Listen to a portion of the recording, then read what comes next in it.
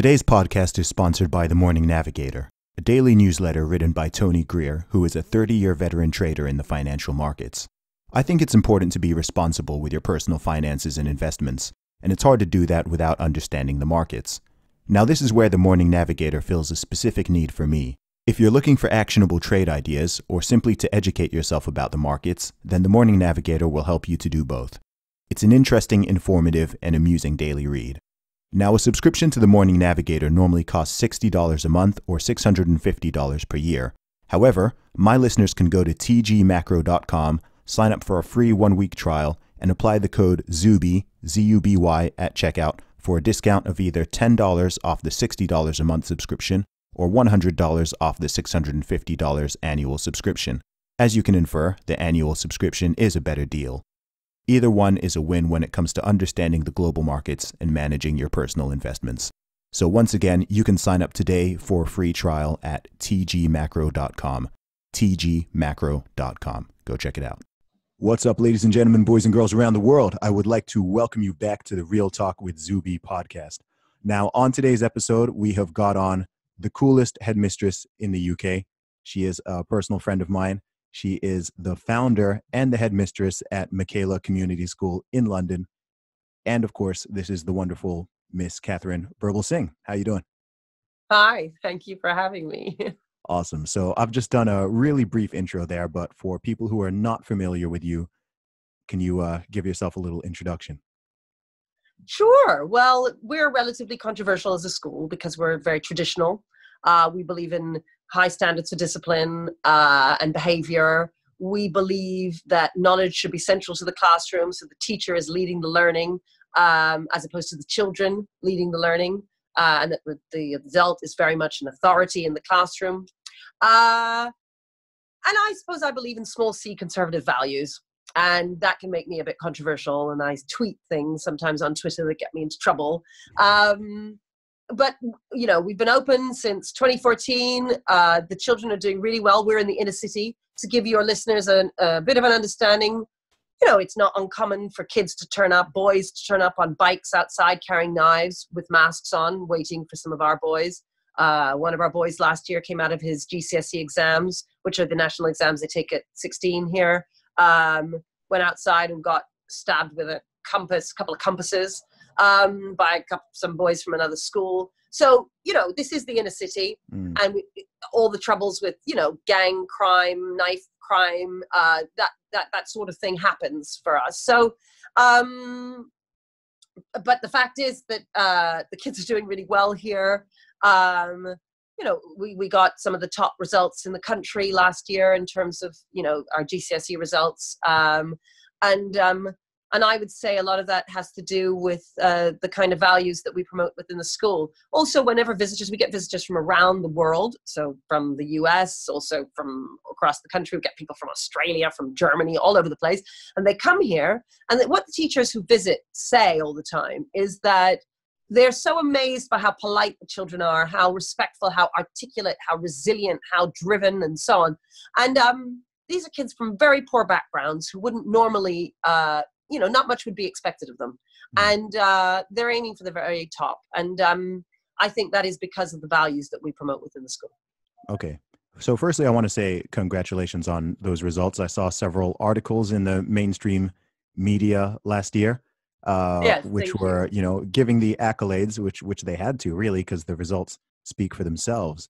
So given the results speak for themselves, given the students are doing so well and outperforming their peers who are coming from especially similar socioeconomic backgrounds and certain areas. Yes. Why is the school, and why are you deemed controversial, in your own words?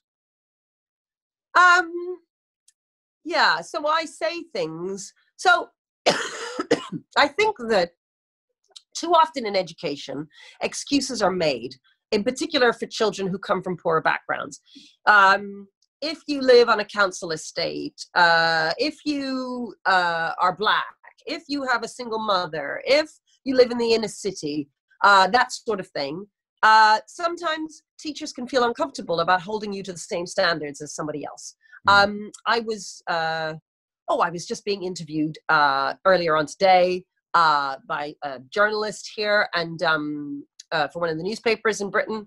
And she was saying to me how kissing teeth is something that many Black people are annoyed that children will be reprimanded for this because it's just part of their culture.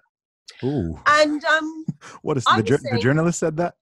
Yeah, she said, what do you think about that? Black boys or girls are being targeted in schools because when it's part of your behavior policy that you're not allowed to kiss teeth, that means they're not allowed to express themselves in their culture. And she was saying this to me, saying, well, look, you know, you have this in your behavior policy. Let Black children be Black. Let them kiss their teeth. And I was saying, this is ridiculous. Every Black person knows that kissing your teeth is rude. I mean, I've never heard of such thing. And if it's rude, then obviously we don't let the kids do it. I don't care what color you are. No child is allowed to kiss their teeth, and they kiss their teeth and they get into trouble. And if I say, oh, no, but you're Black, so it's part of your culture. Yeah. And he knows it's rude. That's why he's doing it, because it's rude. I mean, it's so absurd. And she was saying other things to me like, well, you know, Black children, it's difficult, you know, why? She was more or less saying we shouldn't hold them to the same standards as the other children. And I was saying, I don't understand this thinking, which is that because he's Black, he can't possibly behave as well as the white kid. And that they think that this is being progressive. They think that this, and that I am being reactionary and controversial in saying that all children should be able to behave themselves, whatever color they are. What often I find the progressives don't understand is that, or what they think is that children do not have agency. They think that the child is not choosing to kiss his teeth. They think he can't help it because it's just part of his culture. Yeah. And I'm saying, no, he knows very well that it's being rude, and that's why he's doing it. And if you teach him that it's rude and that he shouldn't do it, and that you give him a punishment for doing it, next time he won't do it, you know? And I think too often children from different sorts of backgrounds, it could be that they're poor and white, it could be that they're poor and Black, it could be they live in the inner city, whatever it is, they're often let down by well-meaning liberals, is what I would call them, people who are left-leaning, who find it uncomfortable to hold the line on what I call small c conservative values, believing that children are children, the adult is the adult, that we are in the position of authority. Too often, I think people conflate authority with authoritarianism. And they think that if you're in authority, you must be Hitler, and that's ridiculous. As an adult, it's our role and our duty to lead children forward, and you do that with love, right? It's because you love them that you hold them to account and that you follow through. And you know, 101 class in being a teacher is mean what you say what you mean. And if you say to them, you're going to get a detention if you do X, then you follow through with that detention. And then the child quickly learns, oh, you know what? Next time I'm not going to do that. It should be relatively simple. But I find that in 2020, many people are questioning the basic, the basic norms that used to be basic norms. 50 years ago, all parents, all teachers knew this, right?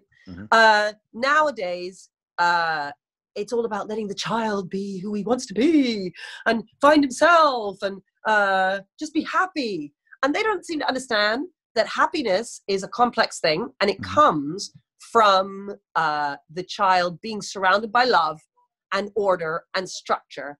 And by that, it means that the teacher or the parent has to hold them to account and sometimes punish them. Yeah, absolutely.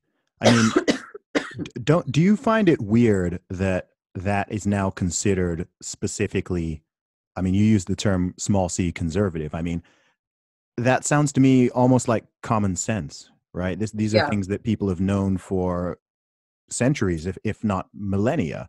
So why is it that it seems fairly recently, maybe in the past decade or so, we've sort of reached this place where holding people to the same standard and treating them equally, regardless of where they're from or their skin color or whatever, how has that become a, inverted commas, conservative principle? I mean, isn't I that what know. It's so liberalism weird. was supposed to be based on? I know. I mean, I always put it down to guilt, white guilt. So they feel uncomfortable. They feel, you know, when that woman was talking to me about, she doesn't realize that kissing teeth is rude. You know, she's not part of her culture. I know it because my Black Jamaican mother would have whacked me around the head if I dared to kiss my teeth in front of her, you know? And so, you know, I get that, I get that if you're white, you don't really know. And if some Black people are telling you, oh, you don't get it, I'm Black and you're not, and this is my culture, then they feel awkward and don't really know what to do about it. Yeah? And they feel guilty about their own privilege. So they don't want to put the child in detention for not doing his homework because they think, well, I don't know what it's like not to have a desk at home. I don't know what it's like to have 5 brothers and sisters at home, and maybe mom isn't there to support in the right kind of way. And maybe it's just a bit mean to expect the same of this child as it is of the white middle class child who comes from a privileged background. And what I always say is, I'll tell you what's mean. Allowing children to leave school not being able to read, write, and do basic numeracy. 20% of our children in Britain leave school functionally illiterate and functionally innumerate, you know? And that is because of the low expectations that exist within schools. I mean, look, you know, teachers might get annoyed when I say that and say, oh, but it's not all our fault. And I agree. Of course, it's not all the fault of the school system. Families have a big role to play in the upbringing of children, and too often they controversial fail. Too. Controversial too. Yeah. Yes. No, indeed. Too often they fail them. They don't expect enough of their children. They don't support them enough at home. I also think families don't have enough information, especially when they're much younger. I think 0 to 5, for instance, when the child is before he gets to school, there's so much you can be doing with the child. And I mean, I was sitting on the tube yesterday, and I saw this woman with her cute little boy who was about 3 or 4, and he was just sat there, and she was sat there. We were on the tube for about half an hour together, and neither mom or boy spoke the entire time. And he didn't have a book, and he didn't have anything. He was just sat there, and I was kind of waving at him, and I was, you know, making faces and things, and he would wave back. But I was just thinking that, you know, this is half an hour. He could have been reading a book. She could have been reading with him. Sometimes I sit on the tube and I see some mums, they're there with their little toddler, they're reading, they're moving their finger under the words as they speak, they're using books that have rhymes, they are singing the words and showing their enthusiasm for it. And of course, when they do that, the child knows that their mum loves reading, and this is a bonding time that they can use with their child.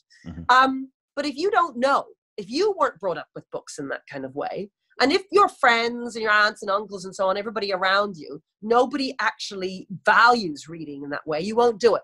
And what's worse is that in this day and age with smartphones, what I often see is in the tube or on a bus or whatever, I see parents, they just give their phone to the child. And the phone is used as a kind of babysitting device. And what they don't understand is they really are destroying every possibility for their child in doing that, because the child understands bing, bing, bing, bing. A book with its flat page of black and white cannot compete with what a smartphone does. And if the brain gets used to that kind of stimulation that comes from a smartphone, when you then try and get them to read later, they're not going to like reading. And then what's sad is that parents just say things like, oh, well, he never liked reading. Oh, he was never good at maths. When actually, had he just been brought up differently, he would have been great at reading. It's funny, when you told me that story, I was actually thinking, I'm quite impressed that the 3-year-old managed to sit there for 30 minutes not doing anything. In its own way, that's in its own way, I was thinking, well, that's probably better than them just gaming on an iPad or having some other dopamine hit coming in. So you're right. Yeah, it is better. So that wasn't great. I would have rather she was talking to him. I would have rather she was reading to him, or he was reading himself. That's right. But what's even worse are the children who are there with smartphone. Yeah, definitely. So how have you seen this whole thing? So how long have you been in the world of teaching and academia?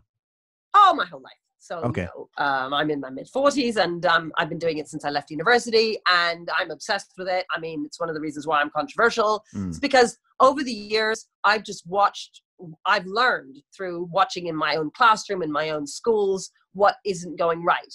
And too often the narrative in education is that, oh, it's that we don't have enough money.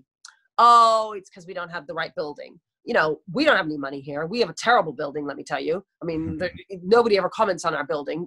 People who hate us don't say, well, they've got a great building, because they can't say it. You know, we've got the worst possible building. But the fact is that you make do with what you've got, you know. And I think there's too much of the politics of envy that goes on in education. So what I mean by that is we look at the private schools. We say, well, look, they've got, look at all their grounds. Look at their wonderful sport offer. And it's not fair. We can't offer that to our kids. And it's true. I mean, it isn't fair in the sense that my kids we don't have a sports hall. We don't even have any grass. We only have an old car park, which is really quite small for the kids to play in. We're right next to the train tracks. And they make so much noise, the trains. I mean, it's very difficult. There's all sorts of things that aren't ideal about our situation. But if I spent my whole time just pointing at the private schools and saying, it's not fair, then, well, I'd never do anything. And Absolutely. I think that there's too much of that goes on. Life is not fair.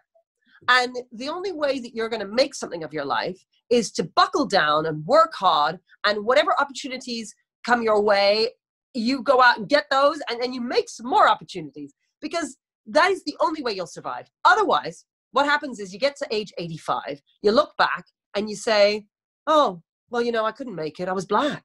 You know, I had to have a bad life because I was poor. You know, if my dad had been around, I would have had a good life. Well, you only have one life. You've only got one shot, right?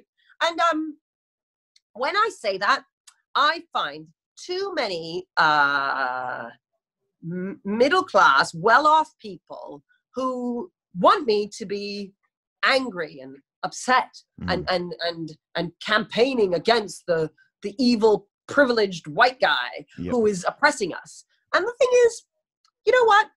I'm not sure my children are poor because of some rich white guy. I mean, I don't know. You know, they're just poor. That's the way that it is. Yeah. And I think all of this. And if it's white guys behind this, then the fact that, you know, it's the majority of poor kids in Britain are white kids, they're not doing their job of oppression very well. Yes, although it's very interesting the way in which.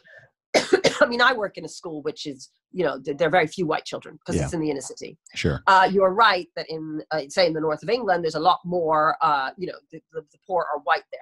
Yeah. But I do find that actually the white working class are spoken about here in the way that, say, black communities in America are spoken about. And what I mean by that, it's like the other. They are just this weird group of people we cannot understand. And why is it that white working class children are failing in Britain? Well, for the same reasons that black kids are failing in the US. Yep. It's all the same, which is that the behavior is poor in their classrooms. Their families aren't necessarily taking responsibility. The values that they are surrounded by are all the wrong values. So rather than when I say that, what do I mean by small c conservative values? Personal responsibility, taking personal responsibility. You haven't brought your homework in? That's your problem. I don't want to hear about you left the bus was late, or your sister took it, or the dog ate it, or whatever it is. No, it's your responsibility. You don't have your pen today? Right, you're going to get a detention. Now that, for instance, seriously controversial in education. Give a detention for not having their pen? But what if they just forgot it? Yeah, that's what happened. They forgot it. That's why they get the detention. And then you know what happens tomorrow? They don't forget it. Yeah. And then they never forget it. And then they become the kind of person, you see, they have to understand, what progressives don't understand is culture and habit. They don't understand these two concepts. So they think in the moment, to be compassionate, you just forgive. Forgive him for forgetting the pen. Forgive him for kissing his teeth. He was just annoyed in the moment. Let's forgive him. Now, what they don't understand is that if you don't discipline the child on that point, it will become habitual. And they will kiss their teeth all the time, or they will forget their pen all the time. And then when they leave school and they're functionally illiterate or functionally innumerate and they can't get a job or they fail the GCSEs or whatever it is, what happens is the teachers say, well, he was poor. Oh, Of of course. course this was going to happen to him. Hmm. And I'm saying, look, poverty is an obstacle. There's no question that clearly he would have been better off had he, been born with riches. Of But course. that's just the way that it is. He's poor. So, right, now that he's poor, what do we do about it? Right, well, we need to make it so that we can get him the right kinds of habits in life so that when he turns 16, 18, it's natural for him to bring a pen along. So when he goes for that interview at that job that he really wants, we've taught him how to sit on a chair and sit up straight. Mm-hmm. We've taught him how to make sure he has a pen with him just in case. We taught him how to shake hands, look at the person in the eye. So that all has become so natural and habitual for him because he's been doing it for years. And that has been habituated through giving a detention when he didn't do it right and so on. That when he turns up for that interview, his working memory doesn't have to hold all that stuff in his head. He can be thinking about the stuff he needs to know for the job, the content, the knowledge he needs. So he can impress them and say, well, I know all about X, Y, and Z that they're going to ask him about. If he doesn't know that, then his working memory when going in there is, okay, I got to remember to shake his hand. I got to remember to look at him in the eye. I got to remember to sit down straight. All of that stuff he can't do. And then he fails the interview. So we have failed the child if we have not made those habits part of who he is by the time he leaves us. And those habits are created by a culture that surrounds the child. So people often come here and they say, how come your children are so resilient? You must give them lessons in resilience. Or they say, how come your children are so polite? How come they're so happy? You must do happiness lessons. And I say, no, it's all wrong. Because they think in this way of, here's the problem. Had you had a general culture of expectation? So because our expectations are so high, our children are ambitious. Because our expectations are, no, it was your personal responsibility. You didn't bring the homework in. You got the detention. They become more and more resilient because then they get better at doing it. And the next time they get a detention, they go, oh, it's a detention. I'll go and sit it. In fact, we even have children who thank their teachers for having been given a detention. I promise you. Oh, wow. Okay. People always say, oh, that's crazy. That doesn't happen. And I tell you, it does happen. And we do these verbal appreciations. It's out loud at lunchtime, where in front of 180 kids, the kids have to stand up and give an appreciation. And we do about 5 or 6 of these at the end of every lunch. It allows them to do public speaking.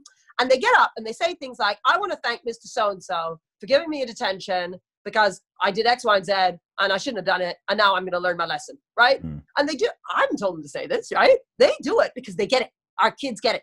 And if you come here, they'll take you around, they'll take you on a tour, and they'll say, look, it's really strict.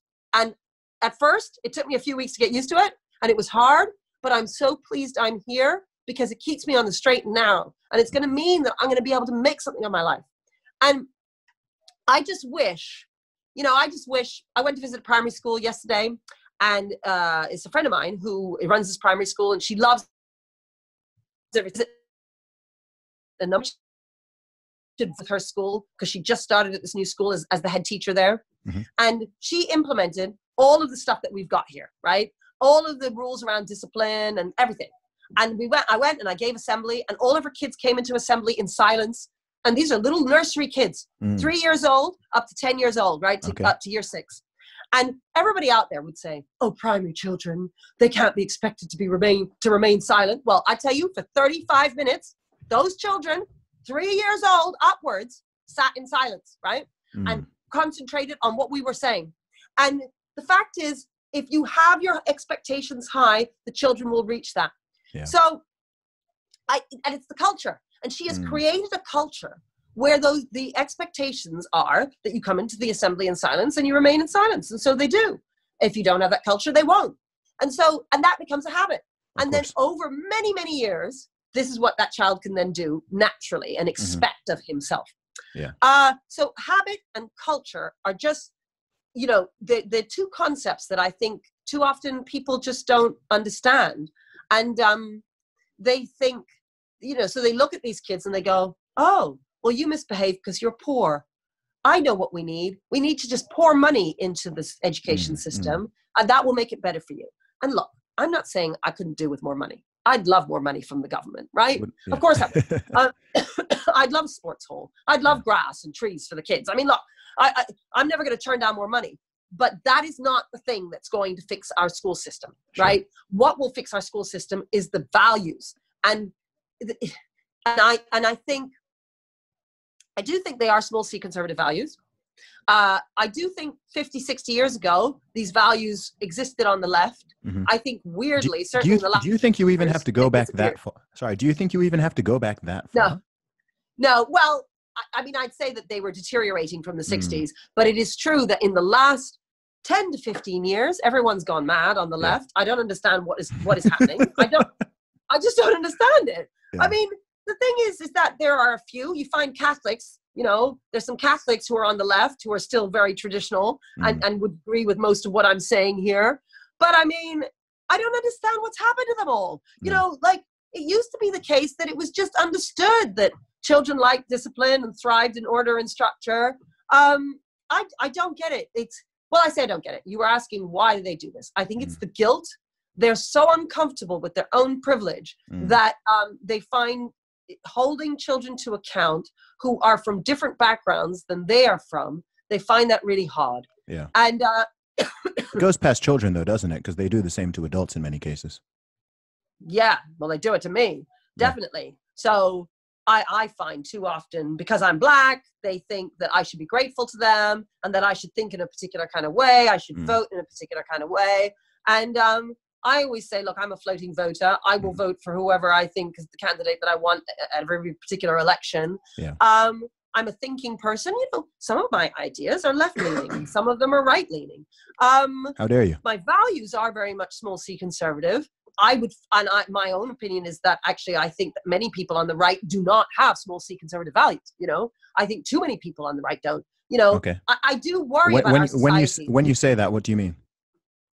Okay, so, yeah, I mean, I suppose in America, because I mean, I keep referring to America with you, even though I know you're not from America, you spent a lot of time in America. Yeah. And I know a lot of your listeners and so on are from America. Sure. I suppose conservatives in America, they do believe in small c conservative values. And what I mean by that is they believe in the power of family. They believe that fathers not being around has impact on children.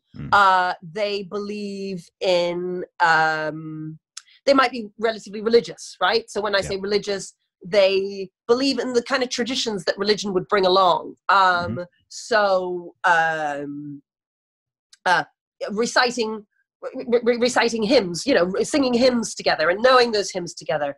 I was about to say reciting poetry, but that's a kind of tradition that you might do at school and something that we do at school here.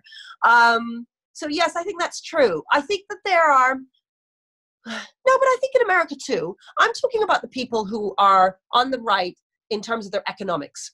So they believe in the free market and they believe in as much freedom as possible when it comes to the market. And you know what?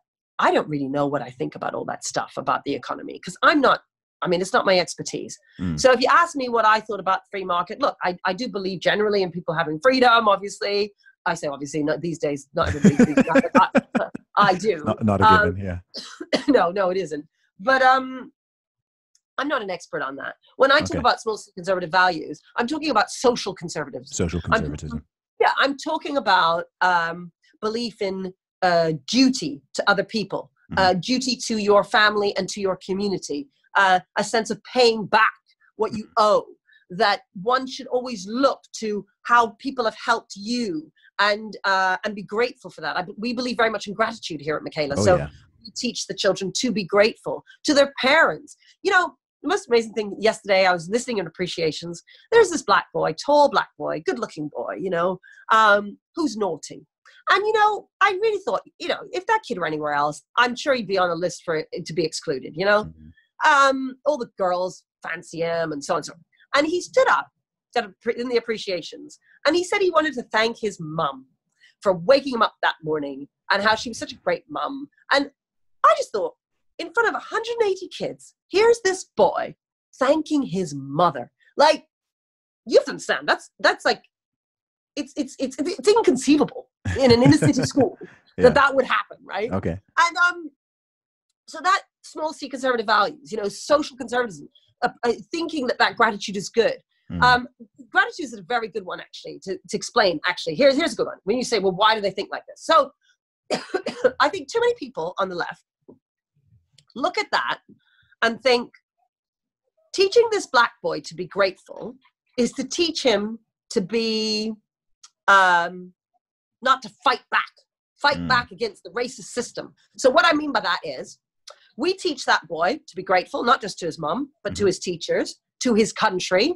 We teach the kids, and when I say be grateful to your country, what I mean by that is, you could have been born in a country where, you don't have a welfare state to support you, where you don't have free health care, where you don't have schooling. You don't even need to go that far. Running water. For instance, exactly. Toilets, exactly. Electricity that's constant. Yeah. Exactly. So all that stuff, you got to be grateful to your country. We sing God Save the Queen. Now, in America, that's not so controversial because everybody's all about God Bless America. Yeah. I tell you, and everybody sings the national anthem. In this country, half the kids don't even know what the national anthem is. I mean, I'm telling you, we laugh, but I once went to India with a bunch of other teachers, British teachers. We went to India.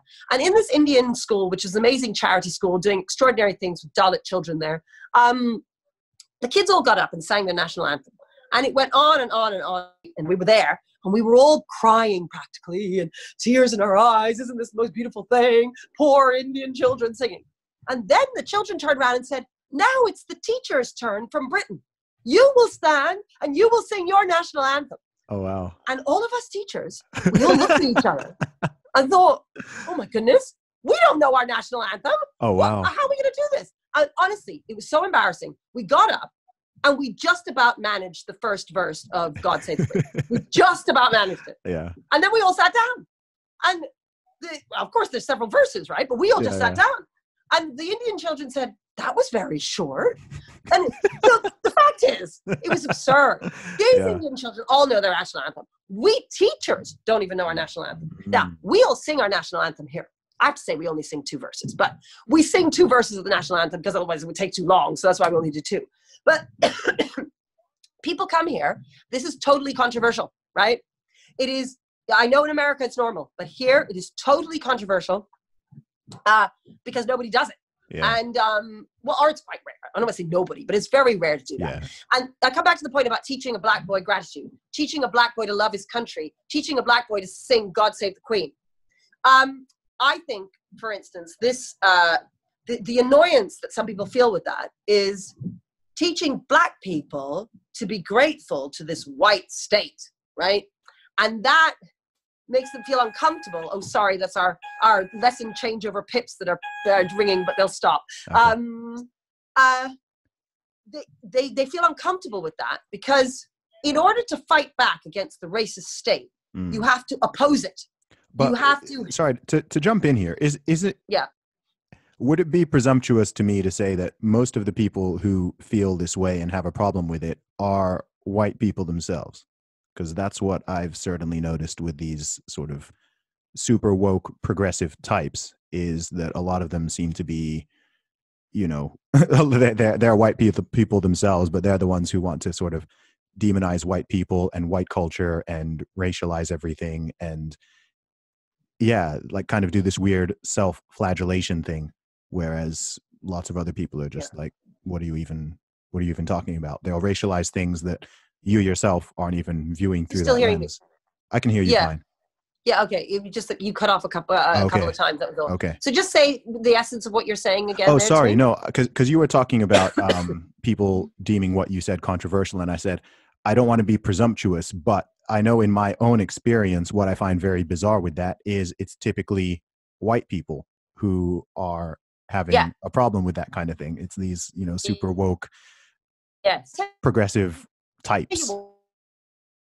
For me, so sorry, the signal's cutting out a little bit. It's just I think the internet. Look, okay. I tell you, my opinion on that is that if you are poor, if you have you're trying to make it in life, you are too busy working, paying your mortgage, trying to get your kids to school, sitting down and reading with your child at home. You're too busy doing all of that to participate in woke progressive politics. Yeah. It's only the privileged who participate in that because they're bored. Yeah. So, there are no wars going on for them. They're not counting the pennies. They've got this nice life. They feel guilty about it. So they go around participating in woke progressive politics because they have time for it. The rest of us don't have time for it because we're too busy trying to survive, right? Yeah. I'm too busy running my school and trying to save the lives of these kids who they apparently care about, and they are undermining me. That's what they don't understand. And do you think they don't understand it? This is the thing. I mean, because I'm not someone who has, I know we've spoken before, and I'm not someone who's really shifted much in terms of socio-political views over my entire lifetime. Right. And one thing I have noticed, you know, both online and offline is, you know, I like to go around the world assuming that everybody has good intentions. But when I deal with some of these people, I struggle to continue to believe that they all have good motives and intentions because, you know, and I think the dead giveaway is how they treat and talk to people such as myself, such as yourself, who are, you know, inverted commas, people of color, because they love that word. I don't use that term, right? Black people, minorities, even women who don't go along 100% with everything they're saying. It's like all of a sudden the mask falls off and they suddenly become very, very racist and very, very sexist and whatever. And so when I see that, and I've dealt with this hundreds of times to the point where I'm like, I'm struggling to believe that you're really, you just really want the best for me, or you really want the best for us or this community or whatever. I do think that it's, you know, it's a bullying tactic. It's, you know, genuine racism in many cases. That's right. It is racist. They are racist. Bigotry of low expectations. Right. It's this idea. I almost call it, I've started calling it like left-wing white supremacy, because it's like you still think you're superior. It's just you're just doing it from a slightly different angle, which makes you sort of sound woke and progressive. But if you look at even the results of what you are proposing, you're looking at the results of the policies you're proposing. What you're doing is you're decimating these families. You're making it worse for these children. You're making things worse. And so I struggle to think, you know, I do think, sure, there's some people who are misguided and have good intentions, but there are people there who I think like kind of know what they're doing, but they're sort of getting away with it just because of the way that culture has allowed them to. Well, I don't know if they know what they're doing. I think that they don't follow it through. They don't care, because what motivates them is being able to sit at a dinner party and feel like they are good people. The thing, they want to feel good, and being good means having certain leftist progressive politics. And so they have those politics, not because they're actually looking at the evidence and seeing whether or not it works, but because it allows them to be seen as a certain kind of person. I would say my teachers, 90% of them, once upon a time, they were woke progressives, right? People can change their minds. And I have found, not just with my teachers, but on Twitter, you know, people say to me, why are you on Twitter? Because I have to say to you, I hate Twitter. But, I mean, I have met some interesting people. I met you, actually, off Twitter. So, you know, there are some good things. But, you know, people say to me, oh, you know, you're on Twitter all the time. And one of the reasons why I am is because I've had many people say to me, look, I've been following you for a few years, and I've been listening to what you say. And I used to think what you were saying was crazy. And now I've changed my mind and I'm with you now. And I know from my own teachers, all of the work that we do here in school, my teachers have shifted. Now, some of them, I mean, they all think different things. Obviously, they're not all think. And they get what I'm saying. And they see it because they see it in the kids. They see it in the families. They see the difference that they make. They see the difference that our policies make here at school for these kids in comparison to the more liberal policies that you might find elsewhere. And so I do believe people can change their minds. I agree with you that there's a hardcore set of people out there who are not interested in changing because they're not interested in children. They are actually motivated by their own sense of self-worth and wanting to feel like they are the great white savior coming in to save these poor black people or the poor white people up in the north or whoever it is. You know, they don't care about them. No. Exactly. they don't care about them. And that's why they're not listening. Because I always think to myself, listen, I've had over 20 years experience of working in the inner city. You experience of doing this, but I'm actually doing a good job with them. Right? So why don't you listen to me? You know, like, why don't you just sit back and go, you know what? I don't know this stuff. I don't know the kind of damage that, I mean, you'll have seen me tweeting recently about Stormzy and his musical lyrics and the outrageous music that that various woke progressives support, that destroy the lives of my inner city children. You know, why not listen to me? Why not listen to the arguments and think, well, you know what? It's true. I don't really know black kids in the inner city. Yeah. I don't know what it's like to be a black kid and hear you know, women being referred to as sluts and bitches and so on. And is it possible to hear that constantly and not become not have a difficult relationship with women when I'm older as a young black man, or as a young black girl, hearing myself being referred to as a bitch and a slut all the time? Maybe would that make me as a young black girl feel like actually I'm a bit worthless? You know, like, I don't understand why, if I'm saying to you, I got 20 years experience, this is all I deal with. And this is what I see happens to my kids, you know? And then they say, where is your evidence? Where is your data? Like, what do you mean, where is my data? I mean, this is ridiculous. I'm telling you, this is what I see every day. Now, why would I make it up, right? Why would I lie? I'm telling you this because my kids are suffering. So can you listen to me, please? See, this is the thing. This is how I know they don't care. This is how I know they don't care, because like, I've been dealing with this for such a long time, and I'm glad that more and more people are starting to see it, because I used to try to sort of explain this to people, and this sort of soft bigotry of low expectations kind of thing. But not just that, but the responses of, you know, like I said, especially like if you think these people really, really like black people or really, really like minorities or whatever, I'm like, okay, go be one of them and disagree with them and see what they say to you.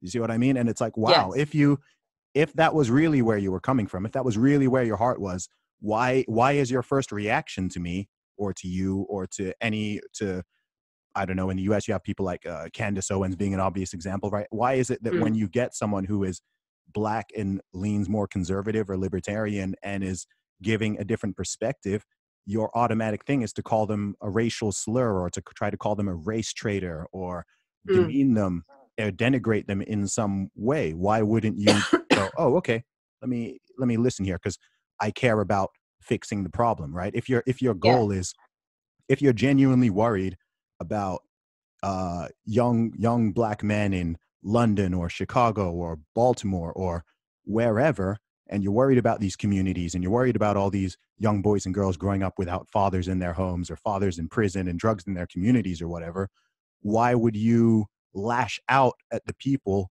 who are genuinely trying to address it and sort of say, oh, look, this is what's going on? That's why I struggle to think. Not, again, I don't want to paint with a total brush, right? You know, I do think most people have good intentions, but there are certainly certain people on that side who I'm like, you're as bad as the people on the other side. You're just being less obvious about it. Well, actually, I think it's worse. And the reason why I think they're worse is because everybody knows that the guy wearing the white hood is a bad guy. Exactly. Right? Exactly. And everybody knows that the guys, you know, these white nationalists marching up and down, singing their craziness. I don't know. First of all, they're a minority. That's the other thing. They're a real minority. They're not tolerated. And nobody wants anything to do with them. And we all know that they're bad. The problem is that these woke progressives, there's loads of them. Yeah. And there's not only loads of them, but everybody thinks that they're the good guys when they're the bad guys. Yeah. And I mean, they're the ones I'm fighting. I'm genuinely fighting. So weird. Yeah. And it's madness that I'm having to fight progressives on making the lives of inner city children better. And I'm having to fight them on musical lyrics. I'm having to fight them on discipline in terms of behavior. I'm having to fight them in terms of what we teach them in lessons, that knowledge should be central and the teacher should stand at. I have to fight them on everything. And you know what? The fight is exhausting. I have to say, I'm absolutely exhausted by it. And you're the expert as well. That's the crazy thing. You're the expert. Well, I always turn around to them and I say, okay, so I've spent over 20 years working myself to the bone. I mean, every single day, 6:30, 7 o'clock. In my entire career, I've had one day off, right? Wow. One day off for severe tooth pain. That was the only thing, right? One day in over 20 years I've had off. Yeah. And you know why? Because when I'm ill, I drag myself in for those kids because I love them. And I have dedicated my entire life to fighting for these children. So that's what I do. what do you do to help these kids? That's what I'd like to know. Because you go around on Twitter and you say your nonsense and you insult the things that I do. So I want to know what you do, because I've dedicated my life to the fight to better the lives of these children. So, and there was a time I gave this speech at the Conservative Party conference in 2010. I got myself into a whole load of trouble and ended up without a job, because you really can't do that in teaching, because you have to be on the left, essentially, is my opinion on this. Anyway, point is, I was told I would never work in the state sector again, because public, for your US audience, public schools, which are state schools here, you can't be on the right, as it were. And I went and spoke at the Conservative Party conference, even though I'm not actually a member of the Conservative. US listeners will be familiar with that. Sorry, I didn't hear what you said. I just said US listeners will be familiar with that, because the academia situation over there is identical. Right. Yeah. No, exactly. And so I was told I couldn't work in the state sector. That's why I had to set up my own school. So we set up Michaela. I set it up because I had to. So it's essentially a charter school. It's a free school here in England. And they started in 2010. Charter schools have been going for a lot longer in America. And I had to start up my own school, because the only way that I could continue working with disadvantaged children was if I'd set up my own school. And at the time, there was the opportunity to go off and work in the private sector. I could have gone and done that. But I thought, I don't want to do that, because what I know and love are disadvantaged kids. It's my life's passion, and it's what I fight for. So I think I've proved myself with over 20 years in this business. I've proved where my loyalties lie and what motivates me, right? These Twitter warriors, keyboard warriors, well, I'd like to know what you do, really. What do you do to help? If all you do to help is denigrate people like me, well, you know what? Here's the newsflash. You're the bad guy. Yeah. It's so true. That's the crazy thing. And I guess with myself as well, being a rapper, right, is, to go on further with what you're saying, is I've seen over the course of, 18 years since I've been listening to hip hop, and more than 10 years since I've been making it, is you see the way people, and even the industry, and people in music with power, who have the chance to elevate certain voices or give people certain opportunities, it does seem like, okay, there is a certain way that they want to sell Black men and Black people. Okay? Yes, that's exactly right. And if you're sending a message out in hip hop or in rap or whatever that doesn't go along with a certain narrative, it's going to be a lot harder for you. Yeah. And your stuff, I want you to come in school, as you know. I want you to come in and talk to kids. I think you're absolutely brilliant. The thing that caught me, because I saw you on Twitter, and then I went and looked at some of your videos, and when you said you were the Jordan Peterson of rap, I thought, right, I have got to meet this guy. It was so great. And, and the point is, why is your music not being promoted? Instead, they're promoting all this stuff with the N-word. And, it's just so awful. It's so awful. Like, why would you want Black people calling each other nigger? I don't understand it. I just don't understand it. It's a word, all Black people. Chris Rock has this great, I think it was 1994, he did this great comedy sketch where he's saying, all Black people know there are Black people and then there are niggas. And then he talks about the niggas as the people who are unreliable, who are rubbish, who interrupt conversations, who swear, who behave badly, And the fact is, we all know this. And it was the same in slavery days, for goodness sakes. Yeah. They would distinguish, or in civil rights times, they would distinguish between Black people and niggers. And nowadays, all Black people are niggers, apparently. And all of us are, why do we say the N-word?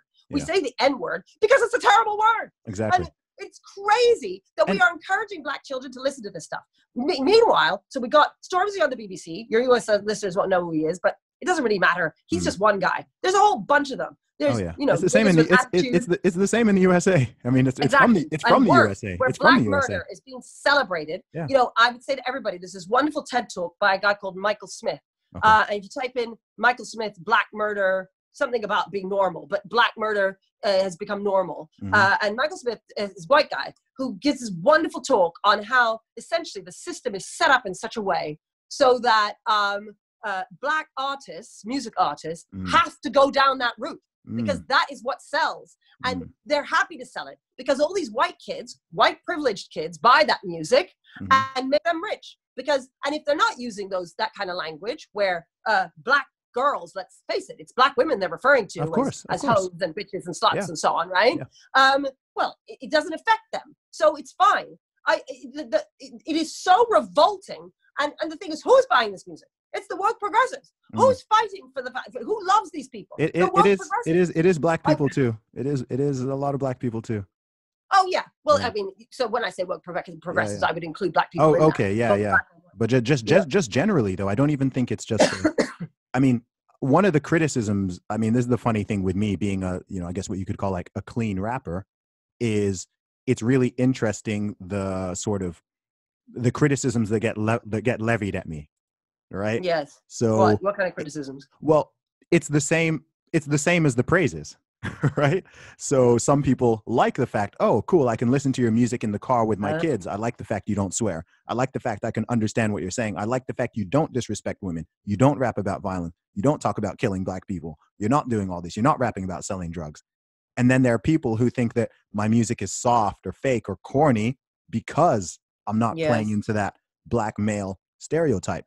And it's really funny because a lot of the same people who want to scream about racism or white supremacy or systemic racism, this, institutional, that, it's like, look, if those things exist to the degree I think some of those things exist, I think they exist in almost the inverse way that you think that they do, right? The actual they do exist. Yeah, the systemic racism. And these people are propping them up. Yeah, the systemic racism is the fact that I can't get played on the radio, or you don't want to play my video on TV unless I do have like, unless I'm just playing up to the caricature. All your listeners have to find Michael Smith, TED Talk, Black Murder, okay?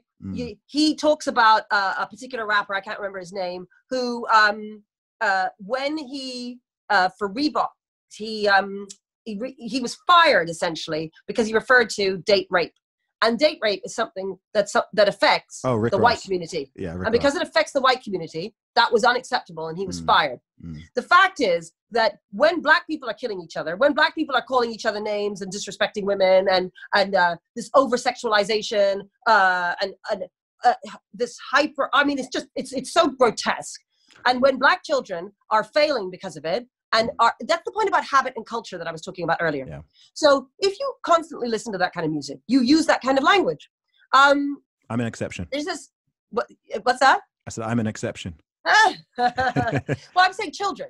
And it's just the normal expectations. Yeah. And so the habit of using those words and hearing those words and of thinking, boys thinking of girls as bitches and girls thinking of themselves as being worthless, all of them, boys and girls thinking of themselves as, well, not better than a nigger, that they then don't have very high expectations of themselves. And parents don't necessarily realize the music is bought. It's not just music, it's the video games. Grand Theft Auto, you can hire a prostitute.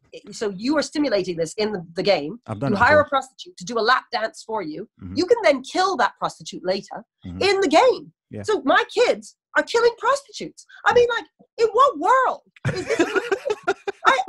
I don't understand. Yeah. And whenever I'm kind of arguing against this, I always get some crazy lefty who's telling me, oh no, kids need to be able to do whatever they want, etc. Kids should lead their own learning. No, they should not lead their own learning. I mean, I don't understand. Do you want to know my take on this thing with the whole entertainment stuff? Especially as somebody who, has played through many Grand Theft Auto games and who's been listening to, all sorts of filthy hip hop since I was like 13, and I don't even swear. The thing is, kids need parents. Yeah. Right. So well, I was about to say. Yeah, exactly. You had some strict African parents. Yeah. So it's like all of this entertainment, whether it's in music or movies or video games or whatever, I think that, that's certainly not the root. It's something that I think can exacerbate an existing issue in certain cases. But I think more generally, it's like, look, loads of people consume these things and they're fine, they're functional, they're not behaving in this manner, they're not going out and there's plenty of things I've done in video games that I wouldn't dream of doing in real life, because I have that separation between, okay, this is just a bit of fun, this is entertainment, and this is reality. But I know Yeah. a lot of that does stem from, you know, one, my own personality, but also my parents, my family, the way I was raised and everything. So my parents Well, could, and you your know, I could, school, you sorry? got to remember, you were brought up in Saudi Arabia, right? Yeah, to begin with, yeah. Yeah. And so the school that you went to will be nothing like the inner city schools around, you That's know, true. in my life, right? Mm, Kids in schools that can be chaotic, in classrooms that can be chaotic, they are growing up, when they're going home, there are all sorts of kids from elsewhere who live a certain kind of lifestyle, walk in a certain kind of way, mm, very intimidating and aggressive. In order for them to survive, now that's not the case at our school because we've created a real oasis, and there are other schools that have done that too. So I'm not mm, saying we're the only one, but they, in order for them to survive on the street, they have to become a thug. They have to, yeah. because if they don't walk in that way, then they will get attacked. Mm, And if they don't carry a knife, well, somebody else is going to carry a knife. yeah. And if they don't refer to women in a certain kind of way, then they are seen as weak, and they will get bullied or attacked, or, you know, all sorts of things will happen to them. And the women won't be attracted to them either. That's the crazy part. Yeah, absolutely. Yeah. And so that culture, this is the point about the weight of the culture. Yep. Now, if you grow up as you did in a culture that isn't like that, both at your school, in your community, and with your family, you are then protected from that culture. So you can dip in and listen to Snoop Dogg or whoever it is and go, oh, this is fun, and then come out of it, right? Yeah. You know, just like a white kid would. So when we talk about privileged white kids, you were like a privileged white kid in that sense, right? Cannot detach themselves from it. They can't. It becomes part of who they are. It becomes part of their culture. And when you are immersed in that culture all of the time, those habits grow over years. And that lack of self-worth, we all talk about self-esteem in the Black community and about how Black kids don't have enough self-esteem. Well, you know what? If everybody refers to you as a bitch and a nigger, I can see why you don't have much self-esteem. I just wish people would listen. And that's what I say about that Michael Smith guy. He does a great job of arguing it. The thing that I would say to people is when they listen to this, you know, recording us, our conversation, they have to ask themselves, why would I be saying all of this if it weren't true? Yeah. Right? When I gave my my speech at the Conservative Party conference, which your listeners can always Google on YouTube, you know, so many people accused me of wanting to be a politician. They said, well, you've obviously done this because you want to be a conservative politician. And I said, I don't want to be a conservative politician. I mean, well, why would I want to do that? Yeah. Oh, I just want to be a teacher. That the reason I was saying what I was saying was because it is true, right? The reason I say everything that I say is because it is true. Yeah. I don't have any ulterior motives. If I wanted to be a conservative politician, I could have become one. I haven't become one. Look, I'm still in the school. Why? Because it's what I believe in, right? And I'm begging you to listen to me. I'm begging you to stop doing what you're doing so that my kids can have a chance in life. Yeah. So, I mean, it does amaze me. It does amaze me. I mean, it was interesting over the last couple of weeks watching your Twitter account and seeing who was attacking you and how they were attacking you, and seeing what they were seeing what they were sticking up for as opposed to what you were sticking up for. And I was kind of like, you know, I responded to a couple things, I think, but I was like, this is very interesting, and this is very telling. All right. This is very, very telling here, especially when you have these people who are like, oh, we need to listen more to female voices of color. Right? I know. We need more Black women to speak up. We know. And then, I mean, I know both in the UK and US, right? I follow lots of prominent Black Republicans and Black conservatives in the UK who have decent sized followings, and constant stream of attack like on them, right? On like young Black women in the US or in the UK, or young Black. And I'm just like, this is just making my point. Like, this is literally what I'm saying. And it just amazes me. It's like, you know, we want diversity. We love that. We want these people to speak up. We want women to speak up. We want Black people. And then it's like, as soon as they go slightly, they veer off of, it's like, oh no, you weren't meant to say that.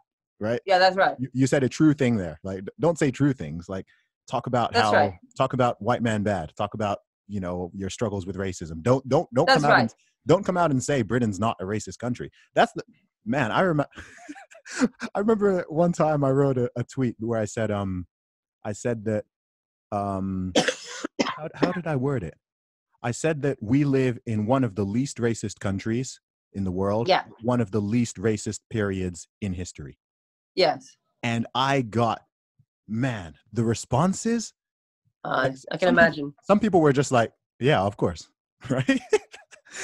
And then other people were like, oh, like going crazy. And I was like, why do you want, do you know what I mean? It's like, why would you want to not believe that? Firstly, it's true, right? If you don't think it's true, tell me which decade you would like to go back to, or tell me which, and again, I think with a lot of people, because they haven't been anywhere else in the world, so they have this picture of like the US or the UK is like horribly, terribly racist. And I'm like, what are you even comparing to? Right? Yeah, that's right. My family background is from Nigeria. I mean, even within Nigeria itself, amongst the different ethnic groups and tribes, like certain people won't want to like intermarry or do business with each other or whatever. And that's within the same country. This is amongst people who almost look the same.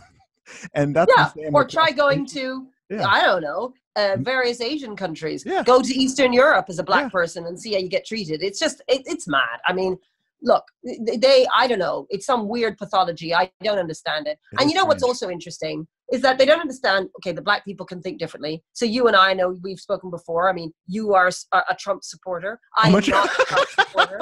You know, I love it. But we're still friends. Like, you can Trump him, support him, and I cannot support him, and we don't hate each other. My U.S. Followers support Trump.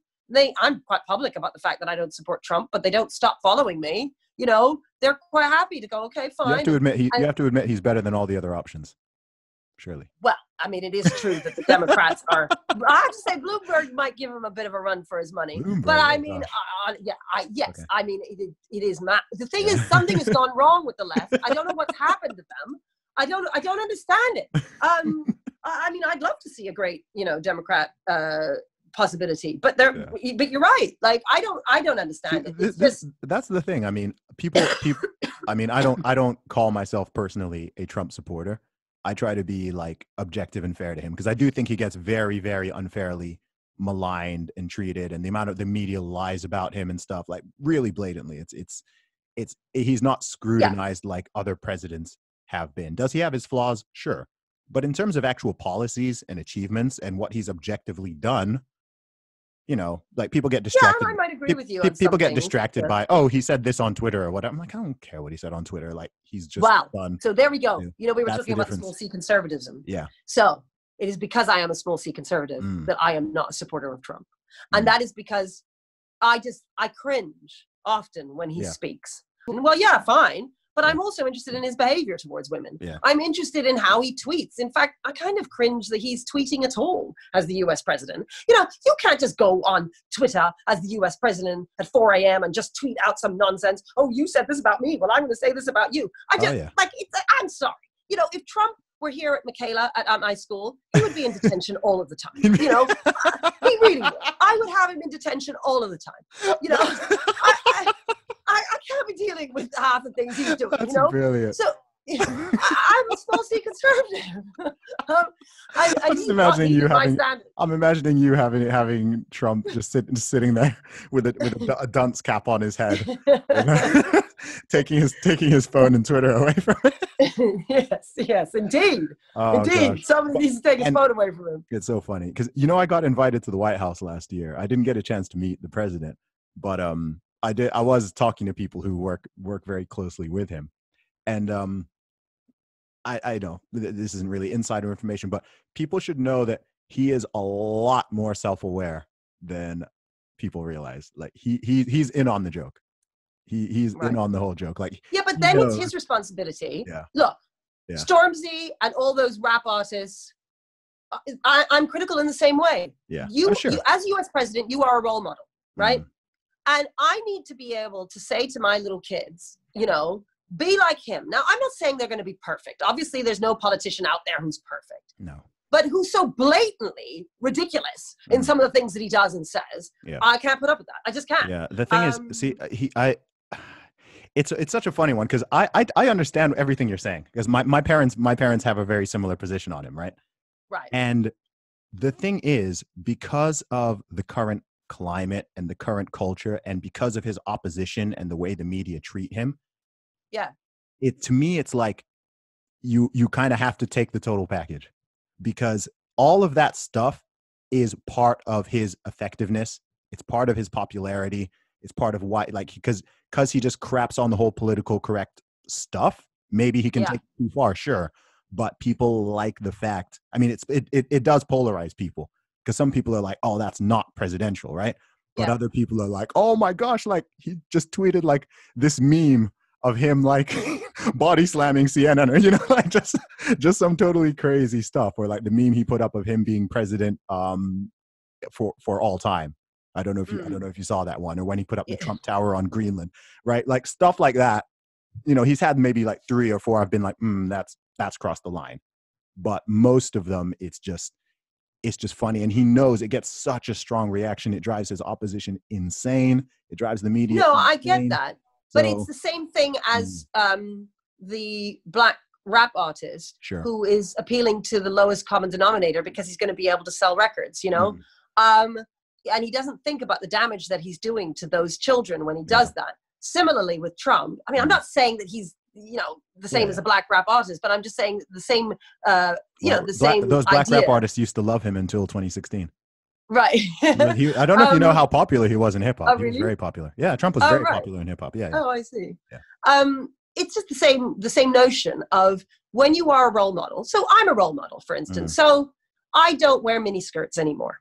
I mean, I'm also in my mid-40s, but I don't wear them because if the kids ever saw me, that would be really shocking. Every time any of us teachers, we have we have to cross the street up on the bridge, and there's a green and red man you have to wait. And, you know, I might arrive at school, 6 a.m., 6:30 a.m. is when I cut to school, and it doesn't matter. There are no kids around, but I don't care. I wait until the green man is there, because I am never going to let those kids see me cross on the red man. It'll never happen. And, sometimes when I'm in town, and I do, if the truth be told, I sometimes cross the street and it's the red man, or I'm not even at an intersection. I just cross in the middle and I jaywalk. I know, it's terrible, isn't it? It's like Theresa May running through the cornfield. But you know what? Whenever I do it, I always think, I hope none of the kids are around, because I have to be a role model. Yeah. And it's when you are the president of the United States, when you are a rap artist, when you are in a position where people are watching you, you have got to be aware of how you're behaving, because children are watching. And that's what I'd say to all your listeners who are parents. Your children are watching you, and your children are copying you. They will copy the way you speak. They will copy the things you do. If you're on your phone all the time, they will be on their phone all the time. If you're reading with them all the time, they will read. If you smoke, like all of this stuff matters. Children copy. That's how they learn. Absolutely. And that's why I can't get behind Trump. I do understand that's fair enough. why some people are. Yeah. And I do take the point that you say, he just kind of bulldozes through all that crazy, extreme leftist rubbish. Does, totally. And I do get that people want that, and they're frustrated by all the madness that has been happening. So I get it. I just can't get behind it. Yeah, no, that's fair enough. I mean, and to me, it's also like, the thing is, if he did moderate, it wouldn't matter. Like, his opposition will still hate him. People won't. The media will still hate you. You see what I mean? It's almost like, well, in his position, if he started being more presidential, it's not going to win him anything, because they've already decided they hate him. They've decided he's this. They've decided there's nothing he can do that would appease them. So as far as I'm concerned, it's like, all right, we'll keep popping off at them.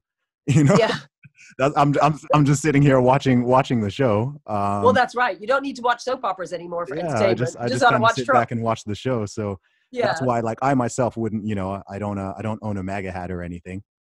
I did think of buying one just to wear it in Whole Foods in LA and San Francisco to see if anyone would say anything. But I do know a ton of, like, very, very vocal Trump supporters, as well as I know, some very vocal people who are opposed to him. I can understand both sides. I just think that I don't think you can view him in a vacuum. I think in a vacuum, or if he's isolated, I agree with you a lot more. But kind of in the wider context of everything else, in the wider context of the media, where the culture has been going for the last couple decades, where his opposition are, in the grand scheme of things, like I would vote for him, no question. Like not even, I wouldn't even have to hesitate. Right. You see what I mean? Right. Does it mean I approve of everything he said and he's done, and that I think he's this, you know, angel or anything? Far from it, in fact. But I just think he's the man for the job, given where we are right now. That's how. Yeah, no, I can see why you think that. Yeah, I think it's that's how I great. look at it. Like, this is what's so nice. Here are two Black people who disagree with each other, who can disagree politely, who can have a nice conversation, and who can also think things that are a little bit different from what the woke progressives think Black people think, you know? Yeah. And I just want to say to them, can you just please treat us like human beings? You know, we're just like you. We have different ideas. We have disagreements. You know, I have Black friends, and not one of us thinks the same as the other one. You know, I mean, I don't understand it. I just want to be treated like a human being. And the thing is, when you don't allow me to think the way that I do, and only promote certain Black thinkers, you are being racist. That's what I want them to understand. Yeah. And you think you're not racist, and but it's just not the case. And I just want you to open up. I want them to open up their minds and try and consider that maybe what they're doing is wrong. Yeah. You know, and it's interesting. You said you thought this way all your life. You know, I haven't. I used to be very much on the left. I grew up in a very lefty household. In the way that, you know, ethnic minorities, even though they might be small c conservatives in the way they do things in terms of their values, they very much vote on the left. And I used to believe that conservatives were really evil. I genuinely thought they were evil people. And it wasn't until I started blogging, 2004, 2005, that people would start discussing on my blog through the comments, because there was no Twitter in those days, so they discussed through the comments. And then I'd realized that I kept on agreeing with the conservatives. And it was the conservatives who liked my blog, and I kept being attacked by people on the left. And I kept saying to the ones on the left, no, I'm a good person. Obviously, I'm not a conservative. And then I slowly came to realize that actually maybe I just was a conservative. And it took me years. It took me years to come to terms with that, you know, because I had been so brainwashed into thinking that conservatives were evil. And then I just changed. And even now, you know, even now when I say I'm a small c conservative, I've got conservative values, there's a little thing inside me that, you know, it's a little bit of a niggle, you know? It doesn't feel right, because I feel like, ooh, can I say that word, you know? I've changed my mind because of what life has taught me, and because of what I've seen, and because I've been open-minded. And that is what I suppose I'm trying to ask others to do. And that sometimes I can be a bit bombastic, and sometimes I can, you know, people might roll their eyes and think, oh, there she goes again. But the reason why I'm ranting, the reason why I'm angry, is because I'm seeing the failure of those ideologies, those leftist ideologies, every single day. And I've been doing that for over 20 years. And it breaks my heart. My kids, I love them. I love my kids. And I want them to succeed. And I've given my whole life to them. And so I want people to listen to me because I want their help. You know, I need their help to change the culture, because culture is so powerful, you know? Absolutely. And you know, that's what I want from your listeners. Although the thing is, I keep saying your listeners, I suspect many of your listeners are conservative. So I'm already preaching to the converted. Awesome. Katharine Birbalsingh, thank you so much for coming on the Real Talk with Zuby podcast. Before we go, let the listeners know where they can find you online. Yeah, sure. So on Twitter, which is where I am, I'm not anywhere else. I'm Miss Snuffy. So Miss and then an underscore Snuffy. And the reason why, you may remember Sesame Street in the day. Well, there was Mr. Snuffleupagus. And Mr. Snuffleupagus was this big mammoth elephant, and Big Bird was best friends with him.